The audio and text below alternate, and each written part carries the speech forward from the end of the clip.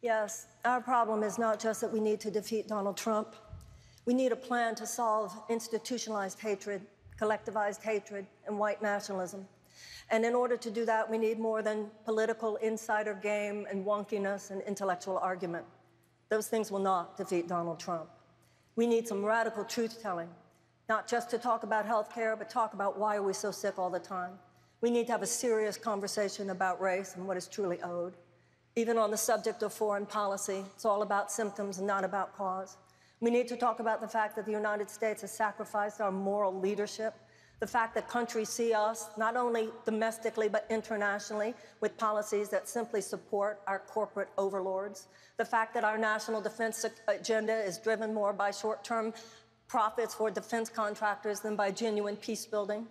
There's some corruption that is so deep, ladies and gentlemen. And until the Democratic Party is ready to speak to the deeper corruption, knowing that we ourselves sometimes, because of our own corporate donations, have participated, then I'm afraid those who vote for Trump will continue to vote for Trump, and those who might not like Donald Trump will continue to stay home. I want a politics that goes much deeper. I want a politics that speaks to the heart.